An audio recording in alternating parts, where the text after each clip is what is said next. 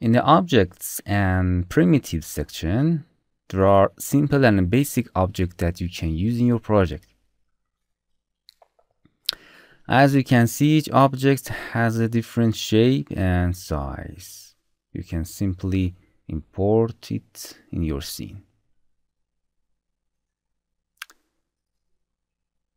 And you can also change the dimension of any object that you enter with the scale tool.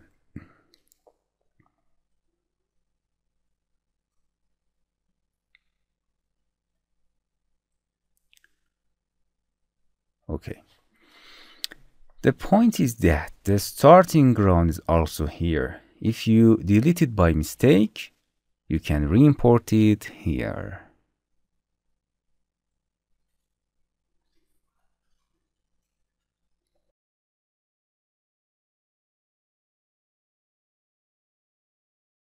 Hello my friends, to continue these tutorials on YouTube, subscribe us, like us, and hit the bell icon.